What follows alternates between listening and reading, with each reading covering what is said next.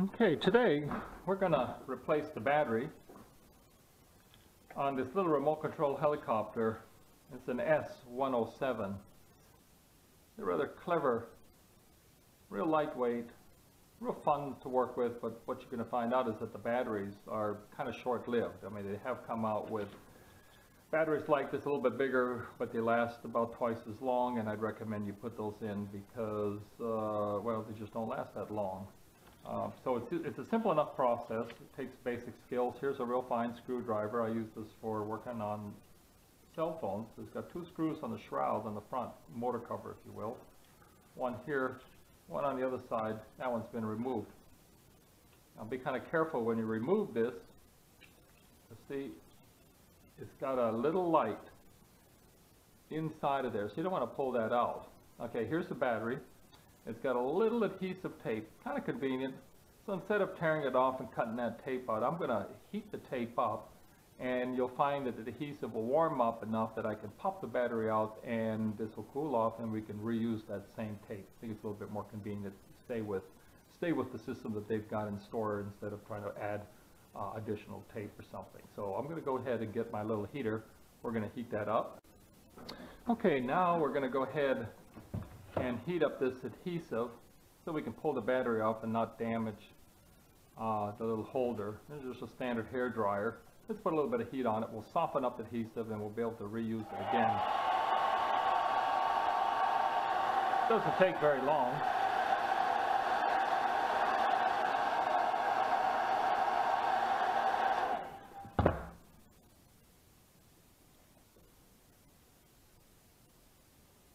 There we go. Let's put a little bit more heat on it to make it convenient.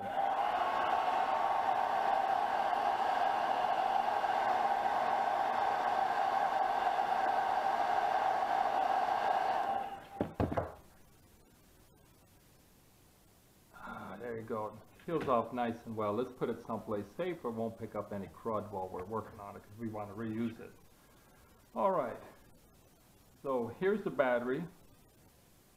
We can see that it's connected here, and we can see that it's connected there. We're going to disconnect both of these connections, and this is the little LED light that's in the front of the copter that kind of flashes multicolors, kind of attractive. Anyway, we don't want to damage that.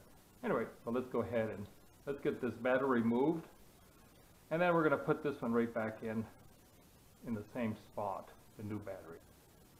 Alright, now here's a little bit of a magnification. I don't know how well this is going to come out, but you can see where it's connected. It's connected kind of on the circuit board, a little bit difficult access to get to right here.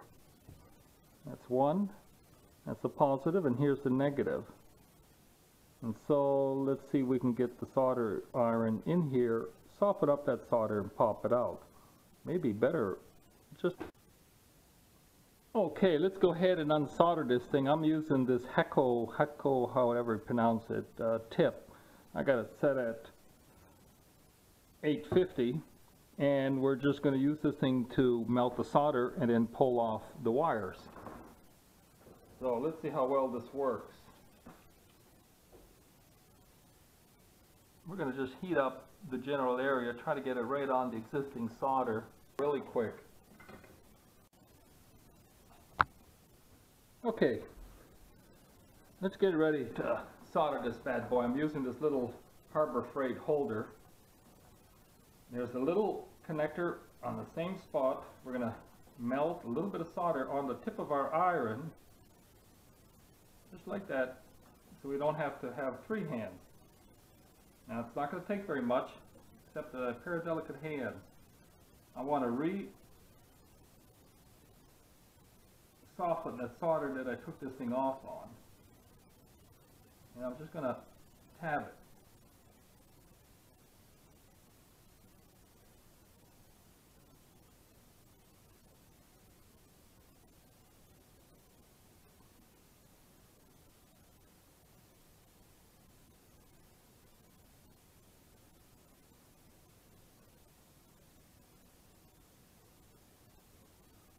And there I can feel I've got it. Nope.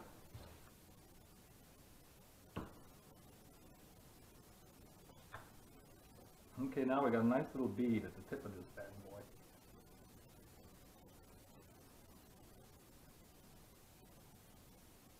Now that should do it. There we go. Now we got a nice solid connection. We're also going to make sure that there's no contact between this casing, the metal, and the solder. But let's go ahead and get the other side done. Okay, let's go ahead and solder the black wire. I've got my iron. I'm going to melt a little bit of the solder on the tip of it. Okay, now you got to be a little bit careful. This yellow wire is very close to where I've got to make this connection, so I don't want to burn off the insulation and then create a short. Okay, everything's soldered in there, and I just put it on the charger for a couple seconds.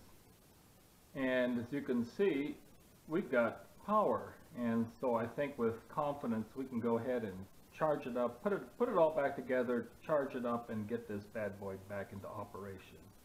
So again, you could do it easier. You could leave the wire connected underneath there where it was, cut the wire, and then splice it further out. I try to do a little bit nicer job. I think any added weight to this equipment makes its flying probably difficult. I think that everything has been pretty much calibrated for a certain weight, so every little gram that you add to it is probably going to eat up power quicker and maybe make the equipment fly harsher.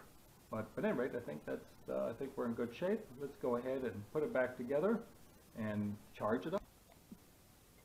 Okay, there it is. I've reused that same foam adhesive tape here, and I'm going to kind of keep everything clean and stick these wires onto it. Why not? It's there. It'll keep it cleaner. Same with on this side. And so when I put that shroud, the hood, the nose bonnet, if you will, back on, I want to make sure that this light is going to be in the middle of it. Okay, let's go ahead and get this thing back together. I don't know if you can see in here, but in here there's a little weight with some adhesive. I think that's to help the nose and stabilize it, but there's also a hole. Now that hole is for this light, and that tape is double-sided tape, and it's to hold this light in place. So I'm going to kind of jam it in front of that hole. Push it in there.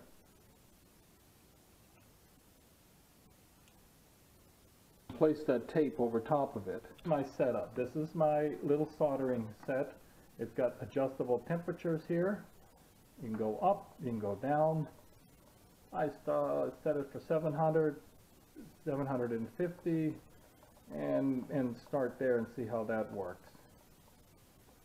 This is the soldering iron, and this is the tip. It's a fairly fine tip, and that's what you want.